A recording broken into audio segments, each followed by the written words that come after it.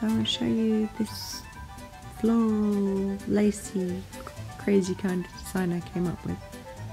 You can see, as you've seen in previous videos, my technique of adding water and then adding some paint to start showing shadows, adding specific dark areas wherever I want it to look deeper and more rich in terms of the depth and texture.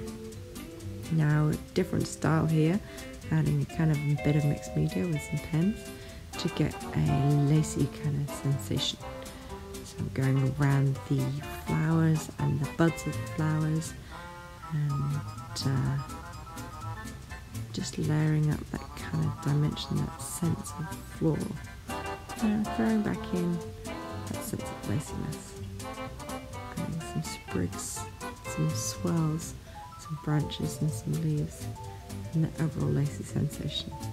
Keep going in, and I worked on this for a while until I came up with this. Check out my arm.